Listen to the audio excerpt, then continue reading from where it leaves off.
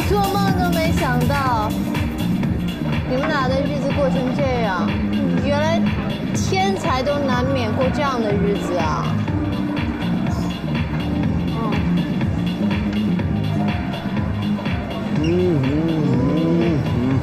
不能再喝了啊！不能再喝。我以为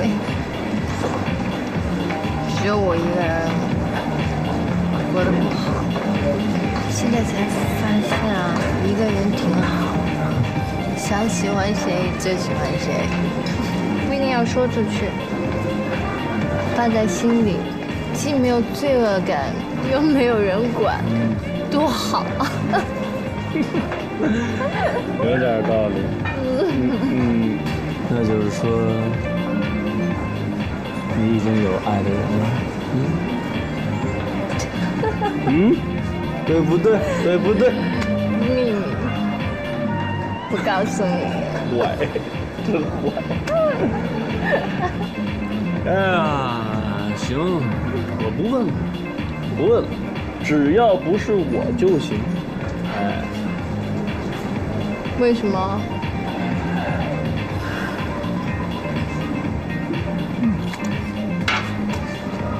为什么？因为我不配。实话跟你说，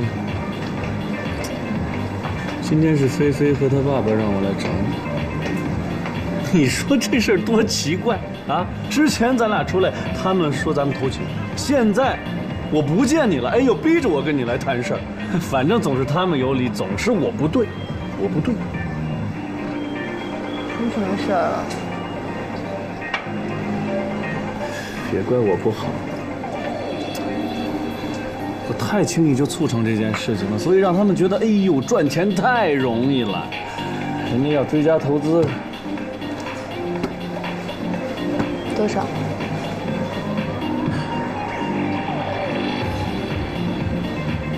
？600万，600万，就这么轻易的跟我说，哎，你跟他们说他要追加600万投资，他们以为钱是从天上掉下来的啊？好了，不说了，不说了，妈，就当我什么都没说，就当这一切都是浮云。哎，我已经决定了，我再也不能过这种日子了。我一定会拒绝他们。谁也没有权利阻止我做自由自在的日子。人活着干嘛呀？要开心，对吗？人就这一辈子，难受也是一天，开心也是一天，咱为什么不开开心心？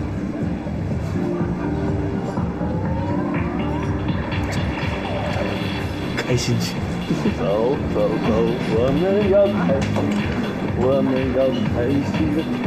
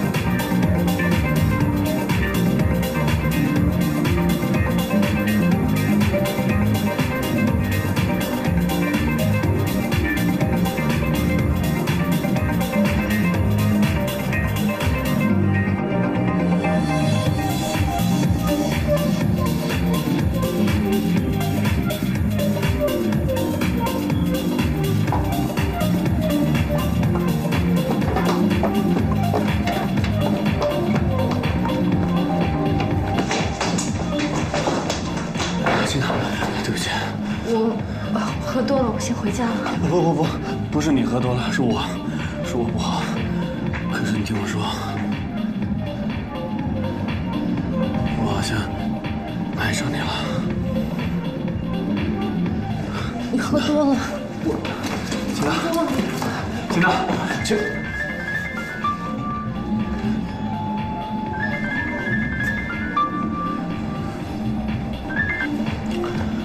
喂，我刚谈完事儿，一会儿就回去，啊。